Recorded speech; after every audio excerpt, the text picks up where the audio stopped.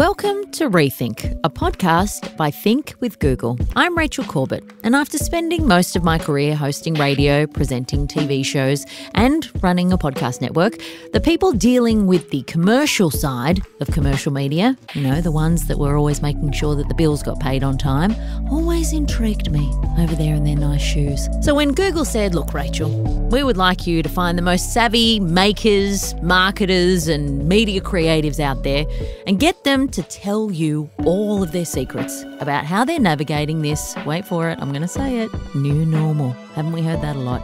So naturally, I said yes. But rather than just chew their ear off with all of my questions, I wanted to focus on the sort of rethinking that you need to hear, because otherwise it'd just be a podcast for one person and nobody wants that. So for the last month, I have been busily collecting your problems, conundrums and sticky situations. And today's challenge, left on my snazzy Mission Impossible style voicemail, is one that's probably popped up for many of you over the past few months. Hey Rach, so as you know, we've had 3 months of living simpler lives and we've been baking, playing board games and doing our DIY, but I want to know, what are the behaviours we'll keep as we go forward from this post-COVID experience, and how can brands adapt? Good question. I also want to know if I'm allowed to wear PJs to work all the time, because I have gotten quite used to that. What are the behaviours that are actually going to stick around as we move forward into whatever post-COVID looks like, and how can brands adapt? It's a pretty relevant question to get the ball rolling, because like you, I also have been working from my home office / kitchen, and also occasionally when I'm on the Google Hangout, pressing mute and baking something in the oven. Thanks, how to cook that. But look, I know you didn't come to this podcast for my icing recipes. You can hit me up later for those. We kick things off with someone who definitely has their finger on the pulse and the play button of our watching habits. I'm very fortunate to actually be the guy that gets to watch YouTube videos for a living. Ash Chang is the head of culture and trends for the Asia Pacific region at YouTube. What a snazzy job. Which means he basically spends all of his time scrolling and tracking trending topics and watching YouTube. He's noticed that during the first half of 2020, while people have been lonely and on their own and in their PJs, not seeing anybody, that people have been searching for connection. During this period, what people found was that content could serve other purposes. We would typically think of content consumption as a way to be entertained, but I think for a lot of people during isolation, we actually used content as a form of utility. How can we use connected video to learn new things about ourselves and the world around us? It's easy to think of external connection, but I think of other components of connection as well. And that's, how are people connecting to themselves? How are they connecting to each other? And how are they connecting to the things that they're passionate about? And the great thing about YouTube and about digital content and about video in general is that they're all conduits for all of those types of connections to happen. And connect we did. When we found ourselves stuck inside the four walls of our home for the first time in, ever, platforms like YouTube became a way to invite people over without breaking any social distancing laws, which was great. And one of the hashtags that was accelerating, and I mean foot to the floor acceleration, was With Me. Now, if you don't know what With Me is, it's basically videos of everyday people doing everyday things like cooking, exercising and cleaning. And even though it ramped up during COVID, people have been digging this content on YouTube for a while. The kind of first instance that we recognise With Me was around 2010 and was based around Get Ready With Me videos, which was beauty vloggers predominantly inviting their audience to basically mirror what they were doing. So applying makeup at the same time. The idea being that through their content, they're turning seemingly banal, solitary tasks into communal experiences. That spread to other things that people are interested in or care about. One example that we always love to cite is Study With Me. So videos of people literally studying in real time. That blows my mind. That really, to me, shows how much people are craving connection. If it's like, I will have somebody saying nothing to me, sitting there, reading their textbook, just to have someone here with me while I'm doing it. Yes, and this type of content, specifically Study With Me videos, has millions and millions and millions of views. And I think the beautiful thing about YouTube is that no one would ever commission that as content, but what With Me content provides is so much more than that. It's legitimate motivation. And I think the views of this type of content is testament to that. And again, it comes back to the hidden utility of video to me. That our desire to mirror the behavior of others, our desire for social connectedness, all of that can make something as seemingly crazy as watching someone study actually have a real impact in your real world behavior. Some of the biggest non-music live streams that happened on the platform this year were from people doing live exercises that audiences all over the globe could follow along with at home. We actually found that in Australia, over 7 million Aussies watch YouTube on their TV screens.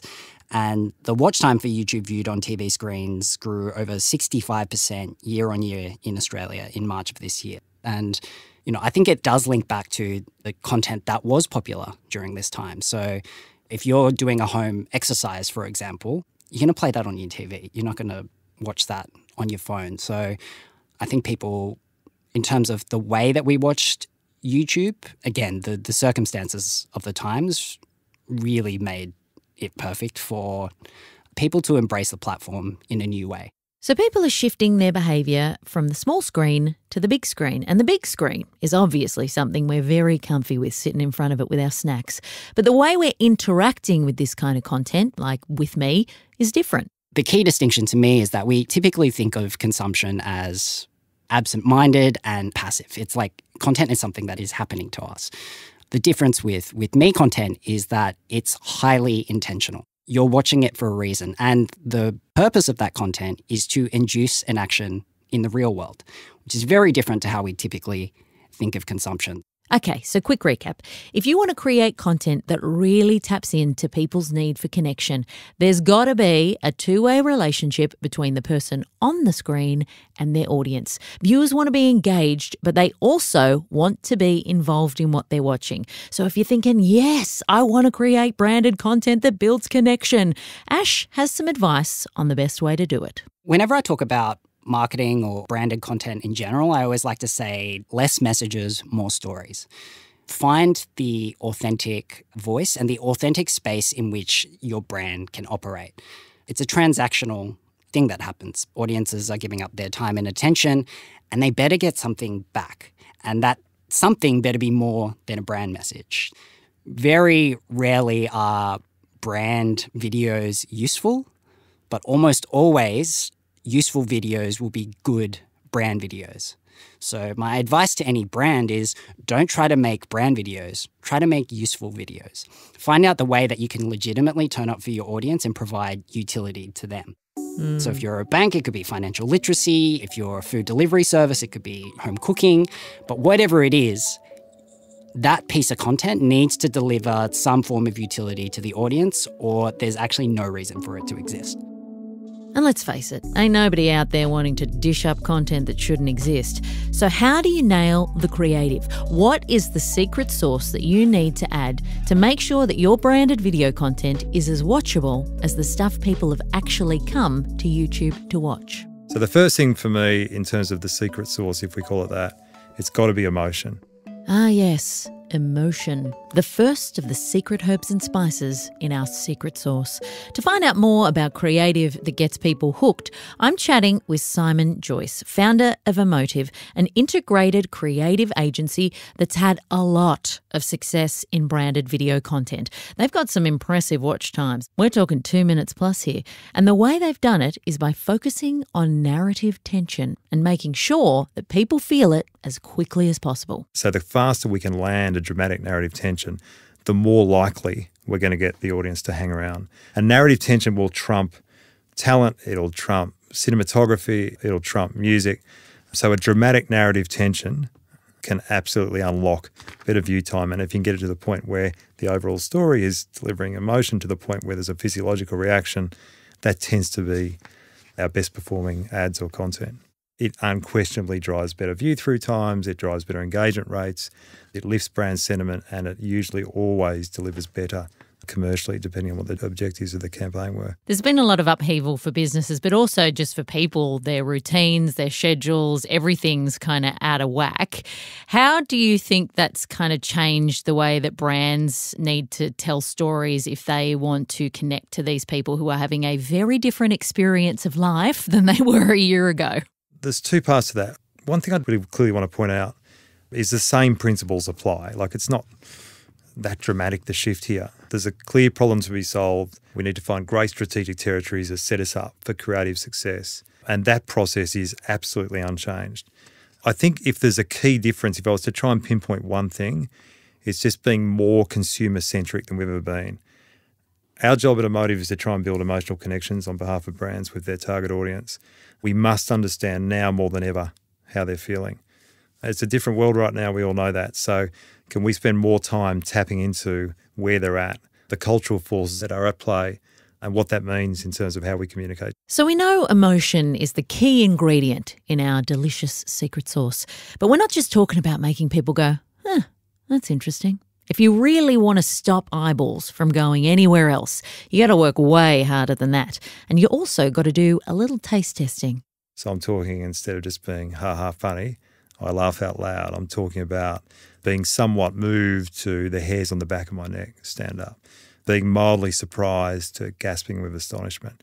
And we know when we get content or ads to that point, because we do facial coding and we test this, every time we land in that area where we're getting those intense emotional reactions, the emotional intensity through the edit is there in film especially. Basically, you want to get people right in the feels. And you know who's good at getting intense emotional reactions out of people? Creators on platforms like YouTube who are doing it with their content every day like it's no big deal. So how do you do that in a way that means some real big results? When you approach a creator, first you got to go in humbly. These guys, they know their audience better than you ever will.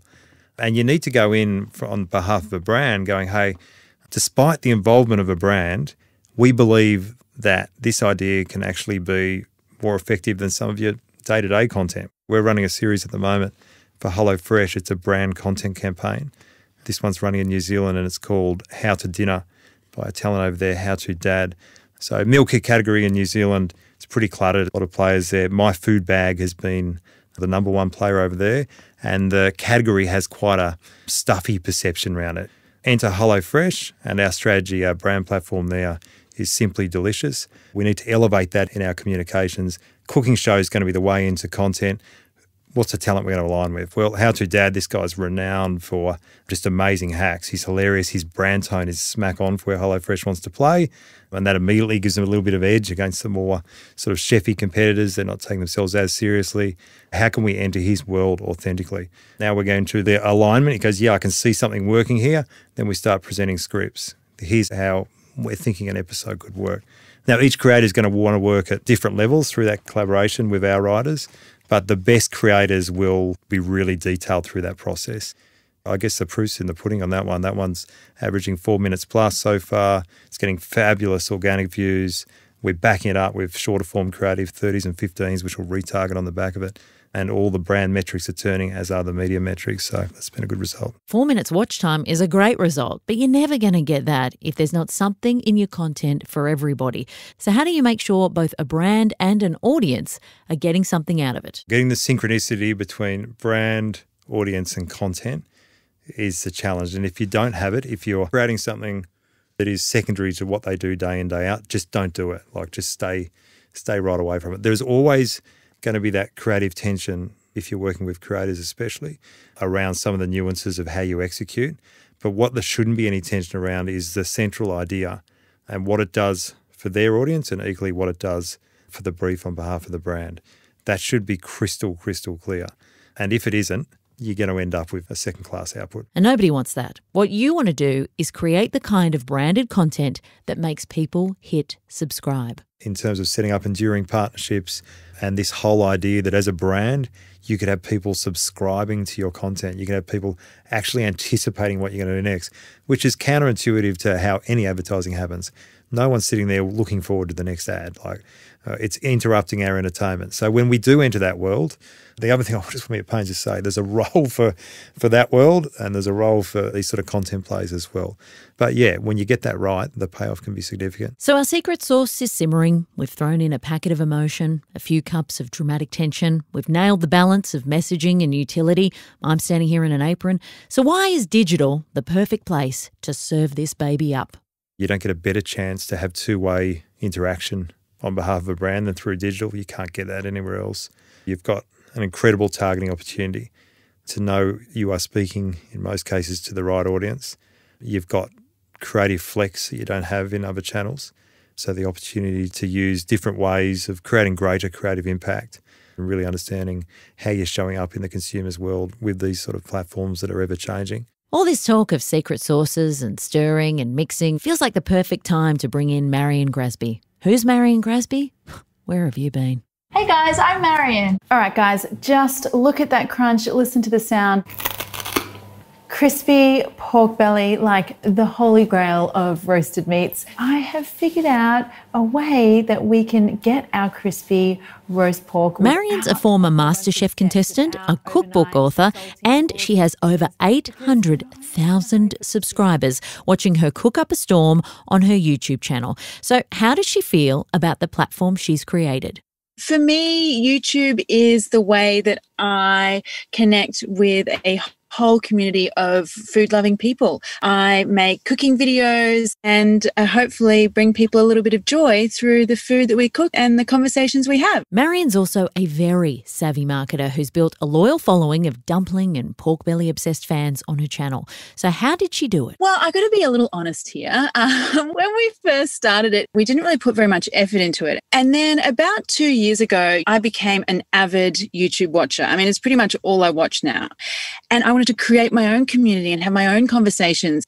And so I really put a lot of effort into trying to build that on my own channel. You've been on both telly and on YouTube. What do you reckon's the difference between the two platforms? YouTube and TV, they're completely different things. It's like trying to describe golf and hockey as the same sport just because there's a stick involved. Yes, you use a camera to film TV episode. Yes, you use cameras to film YouTube episodes, but YouTube is about being with people. It's not showing someone something passively. It's actually an active experience. With YouTube, people want to see the real you and they want to connect with the real you.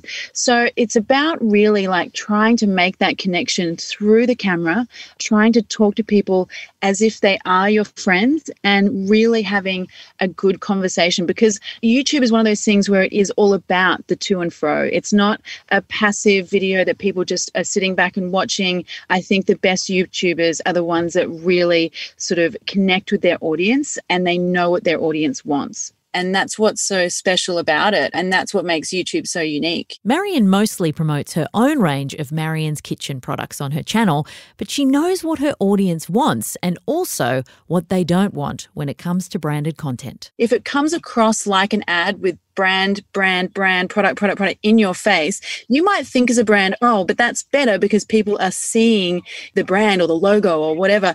But as a YouTube consumer and as a creator, it's far more powerful if you can integrate the brand or the product into the story or the episode or the video in a way that's far more natural. And even if it's more subtle, it would have more of an impact if you actually have that creator talking and using your brand in a very natural way. So when you boil it down, I'm really getting into this cooking metaphor, creating effective content is just about putting your audience first. For me, every single piece of content or every single recipe that I'm thinking up all comes back to what is it that my community wants to watch. You really want to be giving the audience what they want, and you don't have to guess what they want because you can deep dive, and this is what we do constantly on my channel, deep dive right into the analytics, and I can actually see what people want to watch within a video. I can see when they're turning off. Wow. I can see when they're jumping back to repeat something. I can see when they're interested in something and when they're not. You would think that the most interesting part of the video would be like the sexy sizzling or the steak going on the barbecue or something like that. But you know what people want to watch? They want to watch me mixing stir-fry sauces. This was a really big revelation for me. They're not just watching the mixing of the stir-fry sauce, obviously that's being a bit facetious, but they want information. So when I'm mixing a stir-fry sauce, I'm talking about the different soy sauces that I'm using or the oyster sauce or why I'm using these particular ingredients. And that's information, and analytics will tell you some of this, but they will tell you also directly. Neon Style 306 is going to say, I want to see more pasta recipes. I want to see more noodle recipes. And they're the things that you should be paying attention to. And I know that people will come to me for information, number one. They come to me for techniques, number two, and they come to have a bit of a laugh. And I know that from my audience analytics. I know that from the comments, all those things. And so every single thing that I do and every piece of content is all about that. And that's who I have in the back of my mind always. You've always got to be doing it for the audience. What Marion's saying is it's a two-way street. Your audience should feel like they can see you and hear you, but most importantly, interact with you. People aren't passively watching the creators they love, they're spending time with them. For me, YouTube has always been about with me. People watch YouTube for that company. Someone cooking a recipe of mine has me in their kitchen on their phone or on their laptop, and we're literally cooking together. And say you're like making my first soup dumplings, that's a recipe that could take all day. So I'm literally spending all day with someone in their kitchen. And that's kind of like the magic of YouTube. You're actually with me all the time. So there you have it. I think it's safe to say that one of the things we'll probably keep in the coming months is this idea of the newfound connection we have with our lovely video friends. Whether it's learning how to fold dumplings or doing some squats with your favourite trainer in your lounge room, the with me trend, which isn't a new thing, it's been around for a decade, doesn't show any signs of slowing down. It's only gaining momentum.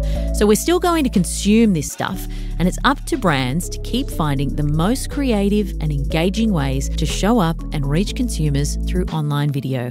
Really leaning into trends like With Me is one way to do it, but it's also about effective storytelling. Bottom line, people are there, but they want more than just to be shouted at. They're looking for engagement, connection, and above all, content that's useful and adds something to their lives. So what are you waiting for? Start thinking about how you can create video content that gives people all of the feels. And while you do that, I'm going off to look into how to start my own Podcast With Me channel. Oh, and take off this apron. Why did I put this on? You've been listening to Rethink, a podcast by Think with Google. I have been your host, Rachel Corbett. If you've enjoyed the show, hit subscribe so you make sure you get the next one, and share it with your friends. And if you're feeling like you want to give a bit of feedback and it's positive 5-star minimum, make sure you leave a review because it helps people turning up to the show realise it's a good one. This podcast was brought to you by Think with Google, created by The Hallway and Eardrum in partnership with Google, and produced by Eardrum. The executive producer was Ralph Van Dyke, and the producer was Sarah Mashman. Project manager is Jessie Williams. The theme was Rethought by Tucker Perry, and the engineer was Adrian Walton. This podcast was recorded on the land of the Gadigal people of the Eora Nation.